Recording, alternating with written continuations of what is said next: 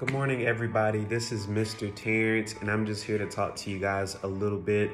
I hope that everybody is doing well. Those who went back to school, I hope that you guys are staying safe. Those who are still doing virtual learning, I hope that you all are doing good as well. And I'm just here to talk to you guys a little bit about faith. You know, everybody knows what faith is. You know, everybody knows that faith is believing in something, even if you can't see it.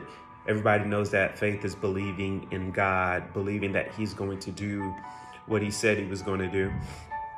And there is a scripture in the Bible that says faith is the substance of things hoped for, and it's evidence of things not seen, which basically means that even when you can't see the blessing, even when you can't see, what God is doing, you still have to have faith that he is doing that. So there's a million stories in the Bible that talks about faith, but one of my favorite stories is the story about Jesus calming the storm.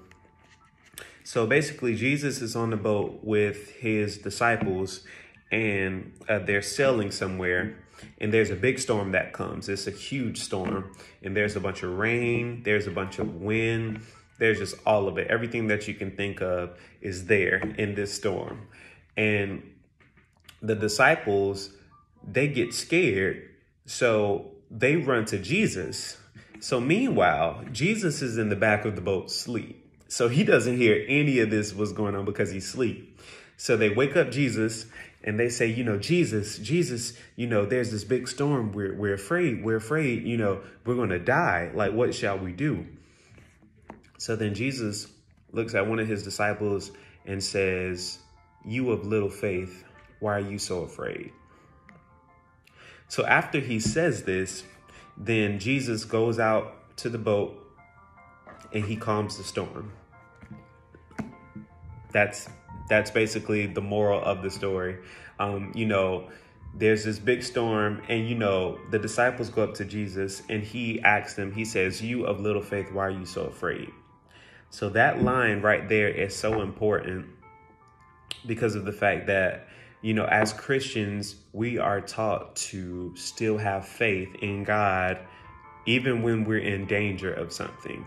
So even if we think that things are not going to work out in our favor, we are still supposed to have faith in God that he's going to make a way out of no way.